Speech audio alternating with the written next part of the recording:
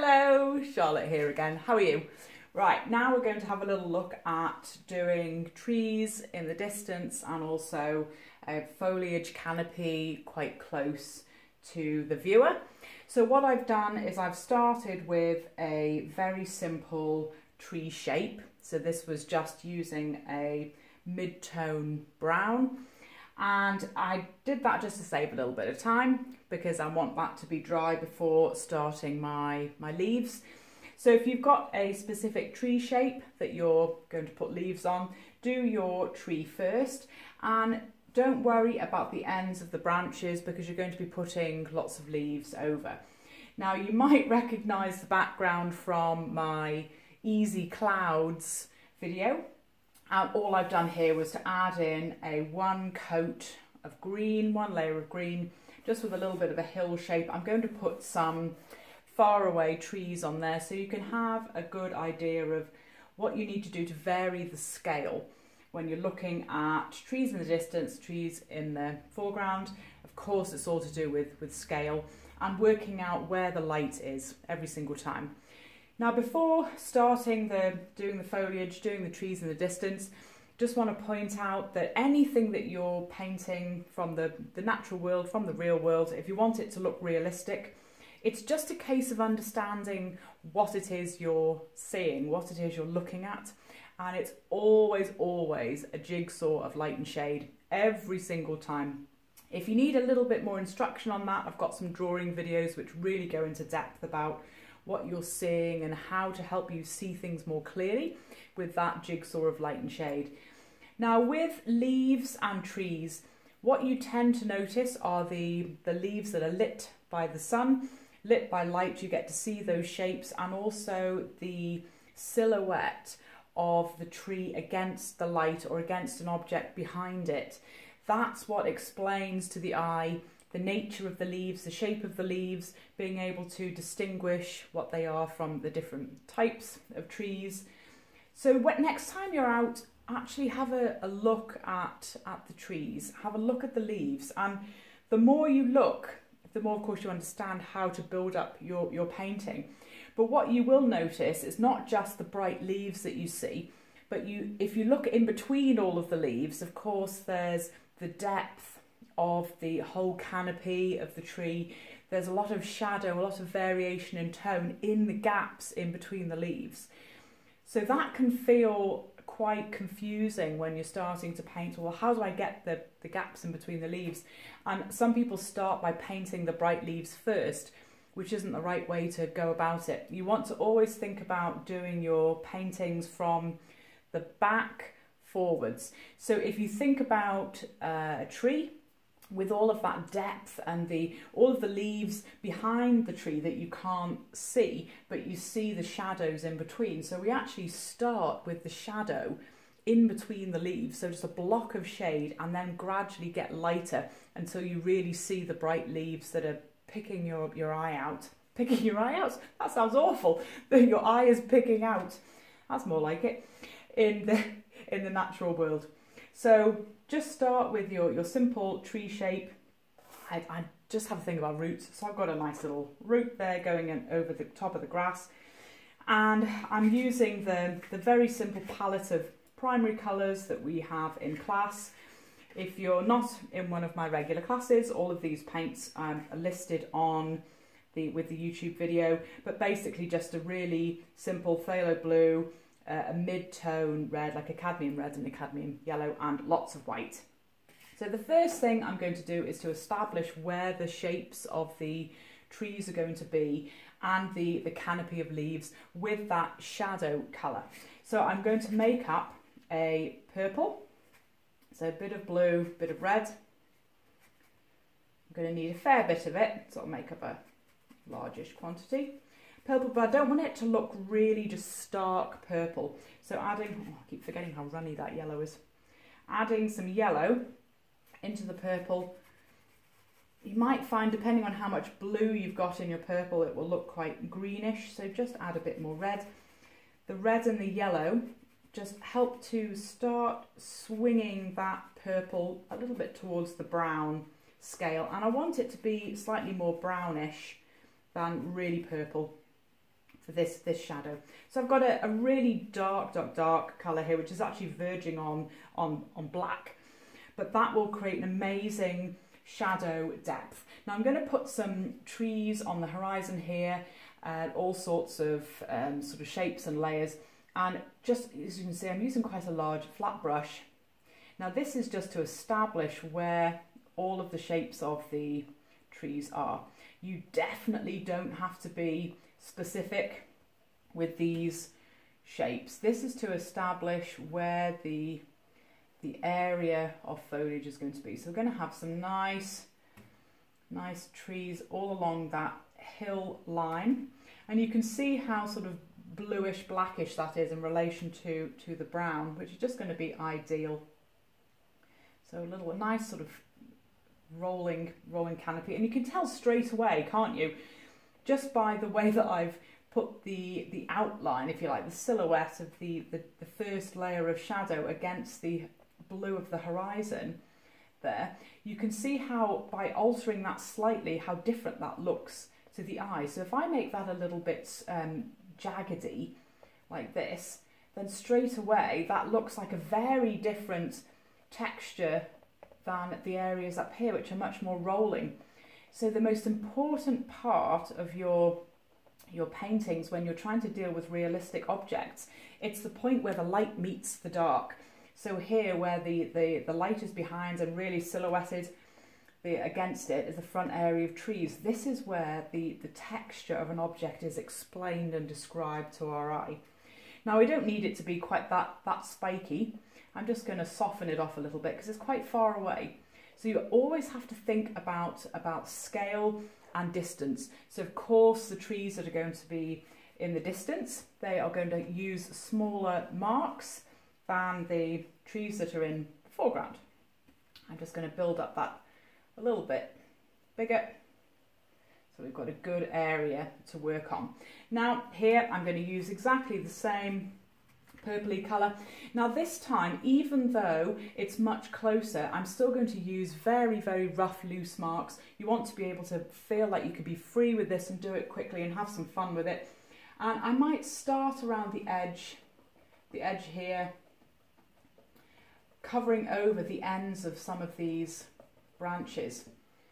Now this is where it's quite helpful to have perhaps an idea in your mind, or maybe you're working from a photograph, of the actual shape that you want the tree to have. Having a perfectly round or an angled tree, you know, if it creates a square or some sort of geometrical shape, can really stand out. So here I'm actually just going to start even scribbling in. You can do this with a much bigger brush and make it really quick, just having a few bits of branches poking through. Of course, if you run out of paint, just really quickly make a new batch. And I know that is the bane of all the artist's life, having to remake colours. I hear that from my students all the time. They never have enough colour, but you just get used to mixing more and mixing it quickly. Okay, so you see, just putting lots of splodges in. This is basically what you're seeing in between all of the leaves, all of the shadows. And it's got quite a steep angle there, hasn't it? So I want to make sure that I don't have too geometrical a shape. The eye loves a pattern, so I want to try and keep away from making anything look unnatural. Okay, so I've got more of a curve which is slightly irregular, and that's going to work just fine. Right, now there we already have the basis for all of the leaves that are going to be going in all of these tree forms in the foreground and in the background. Now what I'm going to do is I'm actually just going to swap over brushes because I don't want to have too much of that purple in there. And this is still wet, but I'm going to keep working with the wet paint. And you should be thinking about 4, maybe 5 layers with your trees, but these, again, they're going to be done really quickly. And it doesn't matter for the first 3, maybe the first 4 that the paint is wet, because you will still get some really interesting variations in the colour, which can look even more natural. Now, the most important thing to understand from here on is where the light source is, where the light is coming from. And you have to make sure that the light is consistent across your whole painting. So because it's a sunny day and the tops of the clouds are lighter than the undersides of the clouds, let's say that the sun is out and it's above. So we're going to think about a canopy where the light is hitting the top. And that's something that some people can find a little bit difficult to picture in 3D if you don't have a photograph in front of you. Being able to understand, well, if this was sticking out from the canvas like a real tree, like how would I get the light to make it look like it's realistic and it's not just a flat shape, because you don't want to just be putting light around the outside like a halo, because it's a three-dimensional object, so the light will be hitting it in all kinds of gradations coming down through the front edge of the picture, through the front edge of this canopy here. And that's the challenge. It's working out where the light is and then how do you replicate that. So when you're out looking at trees, just start really looking at where the light hits the branches, the leaves, and the shape of the shadow that is left behind. Now I'm going to start with a very, very dark green and work my way up. So just this phthalo blue is very potent, but I want quite a lot of it, and a little bit of yellow in there. That's slightly too bright actually for my first layer. So really dark, foresty green.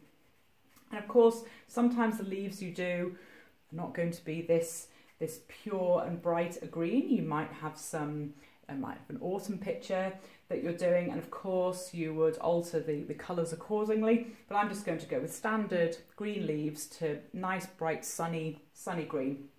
Now this colour is not going to stand out very brightly against the dark purple that I started with, but it is going to start making some difference. Now starting on this side, because it's further away, I'm going to think about again where the sun's coming down on the top, and this is probably lots of different trees in a row. And the brush marks, you always want to start at the top, because that's where the light is hitting first. It's not hitting down here first. Obviously the top edge is going to be catching the sun. So you want to make sure that your first layer of light is always covering over that top edge. And I'm just doing light blobs, and now I'm starting to form some roundish shapes that maybe these trees, let's say that they're quite round, curvy trees, and I'm literally doing little dabs and blobs.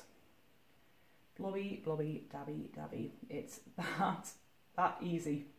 Just to create the impression of what you're looking at, is understanding what it is that you're seeing. So I'm not covering over all of this dark purple, but I am covering over most of it.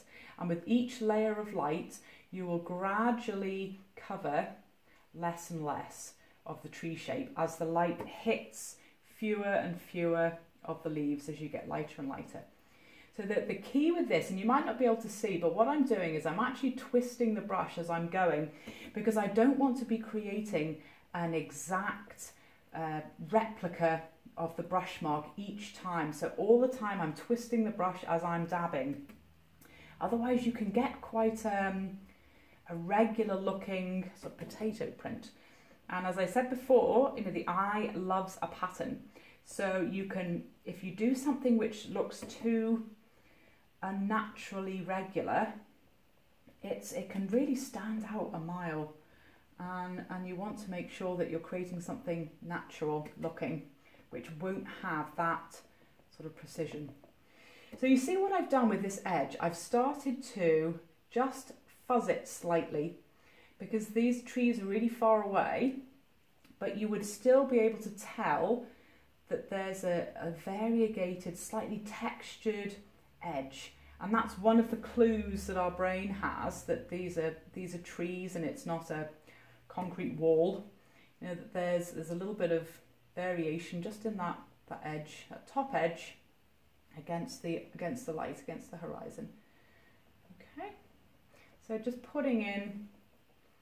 Now it's a relatively even line at the moment, a little bit caterpillar, but as soon as we start making it lighter and lighter, you'll start to see how the forms of the trees emerge. Now exactly the same on this one, I'm going to use the same colours, so I just need to make up a little bit more of it. Now this time, I'm going to repeat the process. I'm using much bigger brush marks, but I'm still working in the same way. So I'm starting on the outside, blobby blobby, dabby dabby. I think that might even be the official art term for it. And again, I'm varying the lines. I'm not doing them all in the same way. You see how that suddenly stands out because all of the lines are going in the same direction. The eye loves a pattern. So vary the way that you, again, I'm twisting the brush as I'm placing it onto the canvas and just going really quickly as the brush hits the canvas. Because I'm doing it quite hard and quite fast, it's expanding the bristles, so I'm getting a variation in thickness of paint as well, which is really good. Now here I don't want to be filling in all of the gaps, so I want to make sure some of that purple is showing through in between, but I am being very mindful of the fact that I want to cover up most of it, because I'm thinking about my 5 layers. So a great deal of that is going to become, in essence, this dark green over the top. But we're still going to get little peaks of the purple just showing through. And I realise that this is quite a regular looking tree at the moment still, and we will get to the light and the shade on the trunk, of course, later on. Now I'm just going to vary that a little bit. Perhaps this is sticking out a bit more, and of course you can keep altering the shape of your leaves, the overall shape of the foliage as you're going, and you'll probably find that you overdo one of the elements of tone. You might find that you put in too much light, and that's fine because you can just go back in with a little bit of dark. I've just got my other brush, I'm just going to add in some dark because I've extended the little branch area there, all of those leaves. I want to still repeat the same process so that doesn't look any different to the rest of the leaves. So just adding then in over the top. So that would just make it a little bit more interesting as it's coming down. Perhaps just a few leaves there. All right, now you probably can tell straight away, even though you can see the size of the trunk, that this is much closer than those, simply because of the silhouette that we're seeing, and that's really, really key.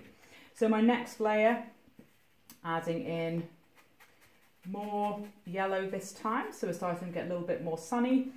Now I'm thinking a bit more carefully about where the light is.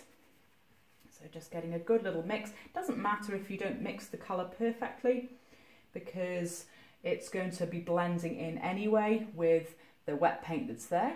So remember, start at the top, and I've got the brush at right angles to the canvas, so I'm really just stabbing at it with very small, fast marks and thinking about some of the curves that are appearing in these bushes, or these trees on the horizon. And of course, this technique can be used for anything which has got really dense structure, and anything in the plant world where you've got lots of small elements that aren't perfectly straight.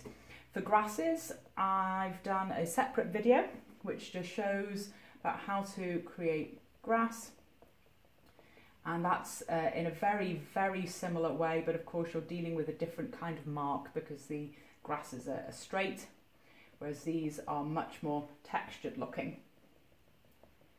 And just building up even those shapes on the horizon there, creating that little bit of, can you see how now there's a sense of some curves forming through these shapes just by varying the light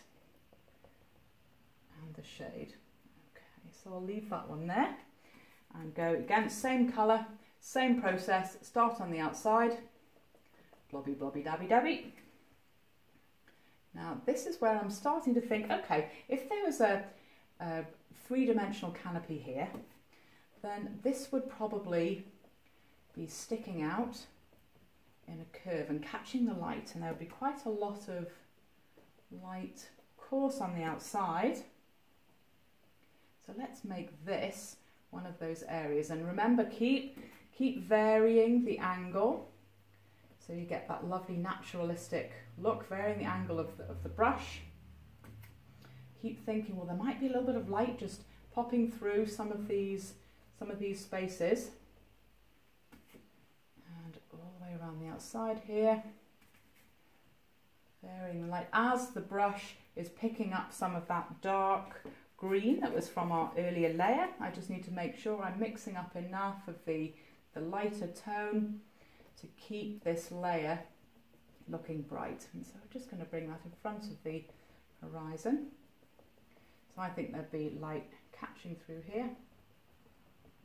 So this is just a very generic tree, a little bit abstract in nature with its leaf shapes. Of course, you can vary the way the leaves look. Maybe they're much more pointy, spiky, and it would all be, the variation would be created at this edge. So perhaps if you have very small spiky leaves, you will want to make sure that the edge is very spiky. If they're much more round, you would create a rounded profile. But these ones, I'm just going to think of them as generic leaf shapes. Now here, this, because even though it's quite close to us, this is starting to get away from the real light source. But maybe there'll be a bulge here. There wouldn't be much light reaching down to that bottom area though. So just a bit of light catching onto that. So we want to make that look like it's curving out, which is just about to do with the variation of light and shade. That's what creates the sense of 3D. So that looks like it's starting to curve now, and we've got a definite sense of shape and variation through here. Now the next layer, you know what's coming. Lots more yellow. Now this time I'm just going to add in a touch of white. Now when you're making light greens, you don't just want to add yellow on its own unless you, you don't just want to add white on its own unless you're going for that really minty look. But I want these to be warm and sunny.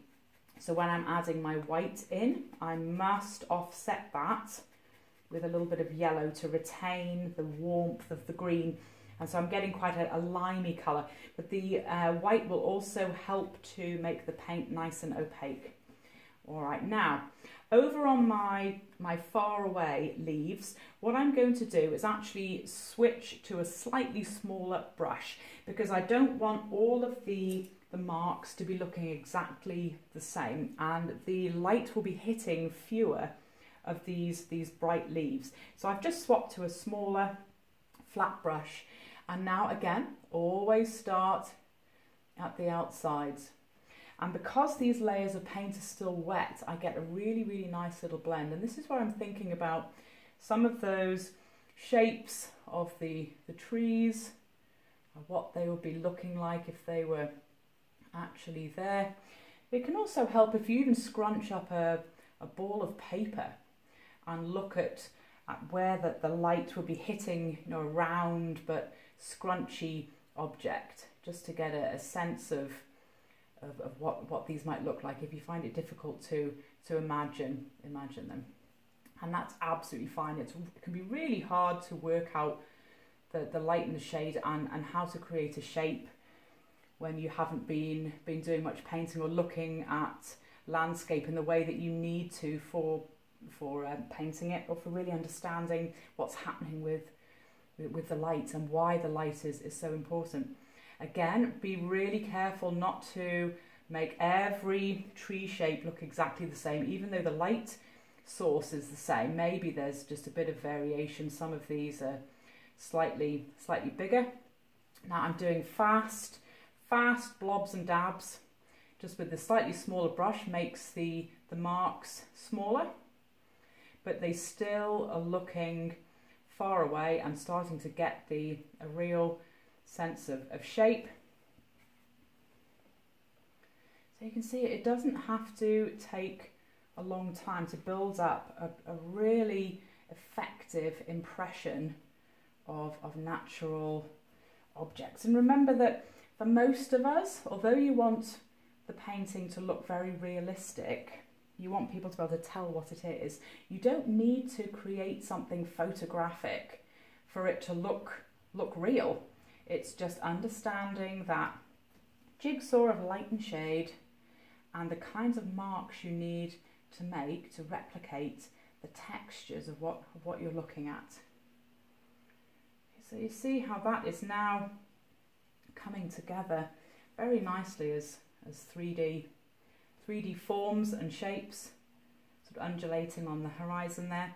Now, if you wanted to make them look even further away, of course you'd have much smaller marks, or you might even not see the individual blobs and dabs. But this is it's on a horizon, and I want to be able to see some of the marks to make it look a little bit more interesting texturally. But for it to look very, very far away, what you would do is you would just blur in all of those so you can't see any individual lines. And you see how different that looks to the bit next to it? So it's about just changing the mark for your focus, for what you're actually able to see. And of course, if you put too much on and you feel like you need to edit, I'm just picking up some of the dark green that I still have on my palette and just dotting some of that back in, dotting the bit of shadow back in, just to alter that a little bit. Okay, now back to the really bright layers here. Now we're getting very close to the brightest, the structure of this tree. Again, lovely, fast, loose marks. And you might find when you're starting to do this that it just takes you a little bit longer, or that your marks are too precise for what you want, or you might want them to be really perfect leaf shapes. And of course, all of that is just fine, it's just wonderful. But using this kind of technique of the layering from the dark to the light will just save you loads of time, but it would help you as well understand what you're looking at, how to recreate that in any style that you want. But thinking about this, I've still got this idea of a nice light bit here as this bulges out. Brightness through there, and always being able to stand back and look at the work, and if there's an area that pops out to you or an area you keep looking at, it's usually because it doesn't make sense to your brain. Your brain's trying to work out, well, if the light is from this certain source, well, why is that dark or why is that light? So always trust your eye. If something doesn't look right, it probably isn't when you're working in realism, and it's just a case of understanding, well, how do I then change it? And always look at the shapes of light and shade, the scale, those are really important elements.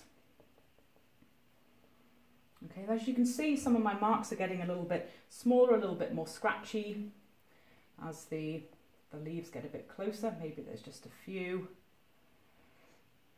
sticking out there. So that's looking like quite a sculptured sort of bulb, isn't it? Perhaps this area here is standing out a little bit more. Let's make some of them a little bit more spiky. Okay, now how's that looking from a distance? All right, the one bit that my eye keeps looking at is that, and you see those stripes there? Remember how I said the eye loves a pattern? So I'm just going to break that up. Maybe there's a little bit too much light there and I need to put a bit of dark back in. Okay, now for the final steps, and I always say to my students, if you're in my classes regularly, you know what's coming. Push the light. Always go a little bit lighter than you think you want to go, because the additional areas of light will certainly make it completely pop out. And what I'm doing now is I'm just carrying on round, because the paint underneath, the layers of paint are still wet. I'm just mixing in some of those darker tones with some of this lighter tone, scratching in a little bit, bringing back some of those darker shades, and to get an impression of slightly smaller marks, slightly thicker bush of canopy happening here. Now what I'm going to do before the next layer is I'm actually just going to dry this with a hairdryer. So the next layer will go on as being very bright and not then interfering with the green layer that's underneath, because I want to make sure that it really does stand out really brightly. Okay, so back in a second.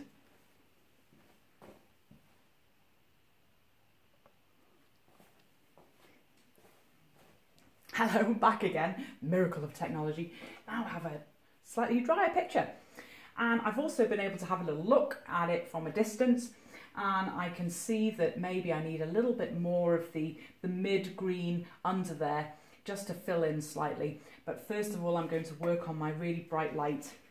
Now, this is where you want to really go for it with a little bit of green, a little bit of your lime green that you had earlier, lots of yellow and lots of white, because there are some leaves that are just so sunny where the light is catching them, and I want to put those in because I know it's really going to push these and just make them pop out beautifully. So sometimes you just got to be really brave with how far the light goes. So again, starting at the top, at the outer edge, and I'm going to do smaller marks now, because these are, of course, these are far away, and just putting a little bit on, just putting that little bit of brightness, always thinking where's the light coming from, which would be, so maybe there'd be a few leaves that are leaning out here, which are just catching a bit of light. And when you first put this on, it might feel really extreme, but remember, of course, that acrylic dries slightly darker, and you want to have just some really sunny, bright areas. Of course, if you're dealing with an autumn scene, you'd be looking at all kinds of oranges through to your bright yellows. I mean, of course, any kind of colour, even if you're dealing with flowers, kind of garden scene,